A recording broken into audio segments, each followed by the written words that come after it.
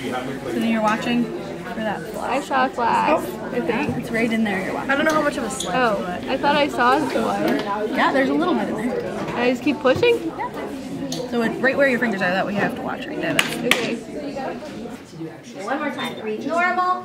When you're ready, take a big deep breath in and fast. Good. Go, go, go, go, go. Push, push, push, push, push. And big breath in. Beautiful. That's exactly what we want to see. The nice shape of your curve all the way out. And you've got all that volume out right away because your lungs were probably really healthy.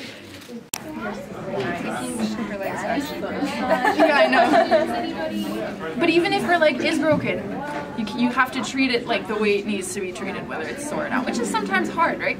Okay, now bend this over, make it all nice and pretty. Very good. Yeah, and do that same to the bottom.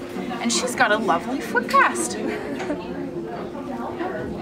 Excellent. And so that's going to get warm as it hardens. This is what we call the vestibulo.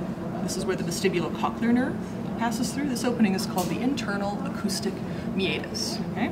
So as you're starting to see already in anatomy, there's a lot of terms and a lot of structure. So if you have a really good memory, especially a visual memory, this might be a field for you. Exciting. That one, but just an idea.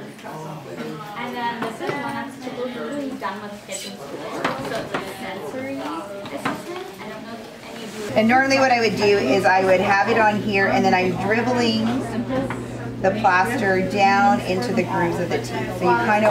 So you want it to flow. So I'm going to tap it. So can you see how it's going in? And same thing. So I'm just tapping it, trying to get air bubbles out. And then you have got these pigs here. You can place the alcohol on, so that stays still. And then you can use, so if you have a weaker grip, sometimes you want to use a different cutting utensil, like this one. So you would actually use it almost like a sawing back and forth motion. So there's chairs that like go back and forth. Along that, yeah, so if you want to give it a cut. Definitely at the top. Yeah. And yeah.